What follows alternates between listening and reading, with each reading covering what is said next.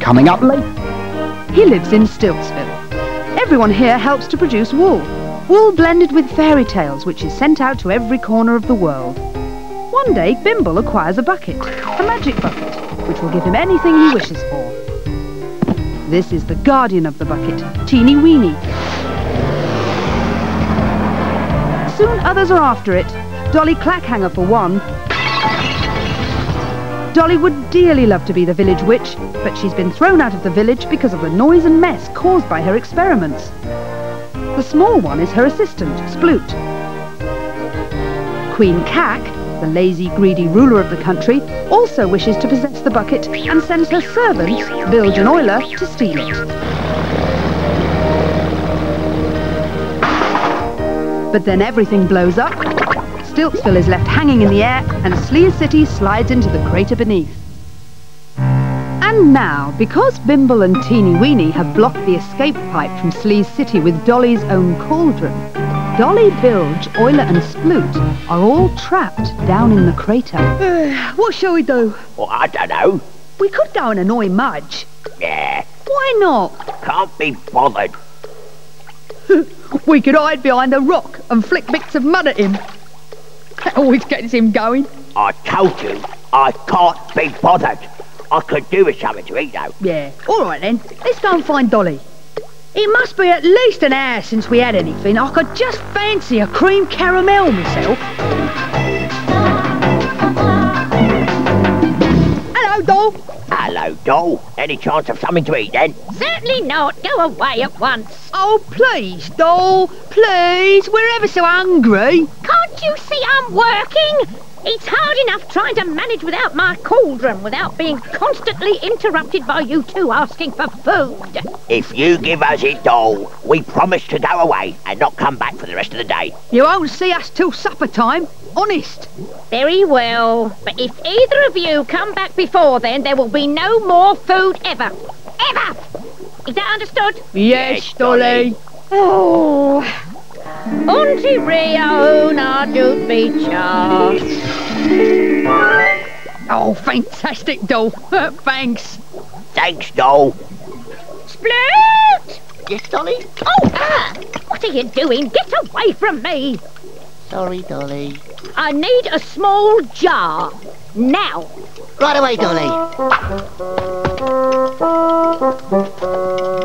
Good morning, Miss Clackhanger. Must you make so much? What's that?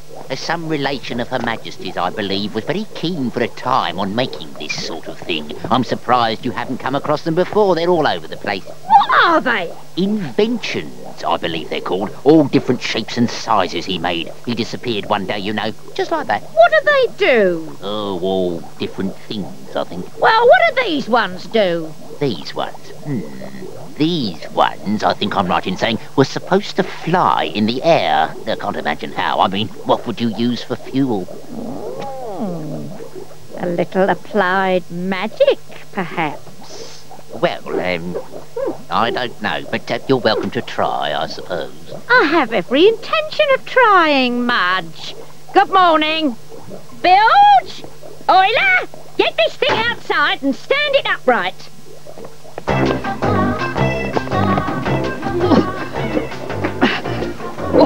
I hope she don't think I'm riding on this, because I'm not. Oh, don't be stupid. There's no seat. She'll never get it off the ground anyway. A very professional job, if I do say so myself. Well, that took long enough. Oh, there's something not quite right about that, somehow.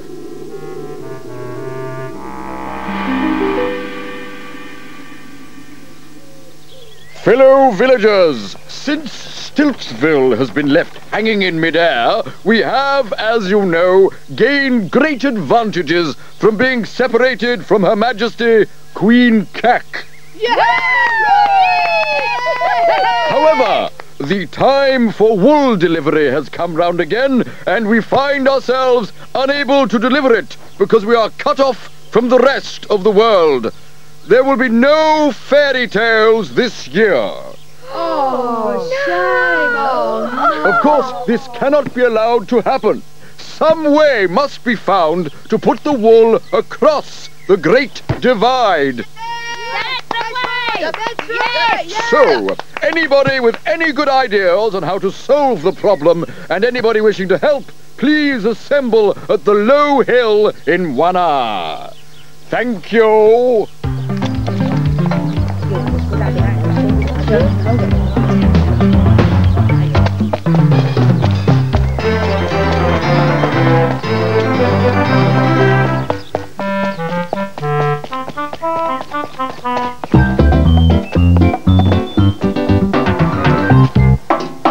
Hello, Bimble. We've got a big problem, Teeny Weeny. How do you think it starts, Dolly? What do you think makes it go? If I knew that, Sploot, I wouldn't be standing here twiddling my thumbs, would I? Go away! You've got it outside, I see. Yes.